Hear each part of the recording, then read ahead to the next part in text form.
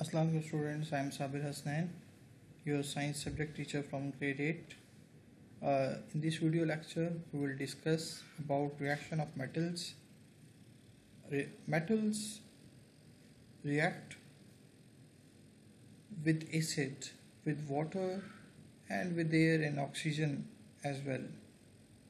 But especially in this lecture, we will discuss about the reactions of metal with water, and in later videos we will discuss about the reaction of water with acid as well as with air and oxygen.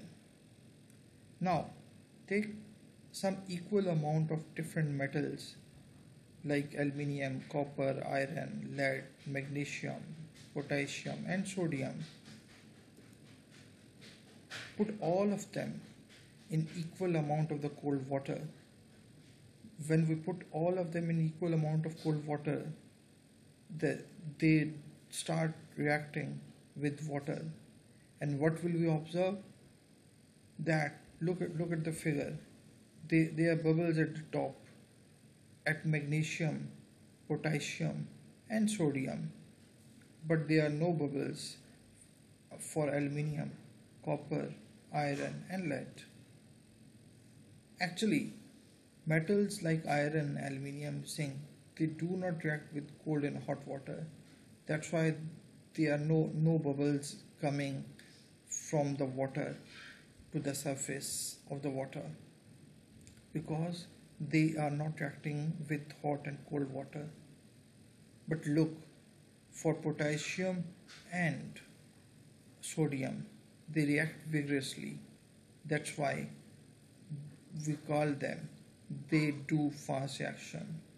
There is a quick reaction whenever we put them into water. Quickly they start reacting with water. In fact, if we put the sodium at our hand, it starts reacting quickly over there.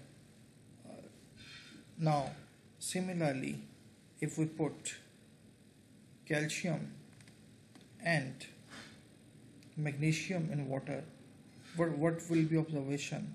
The observation is calcium actually starts floating at the surface after some time, but it do reaction slowly. And if we look at the magnesium react very slowly with the water, and but vigorously with the steam. This is how the metal reacts with water. In later videos, we'll discuss the reaction of metals with acids and with air and oxygen. Thank you.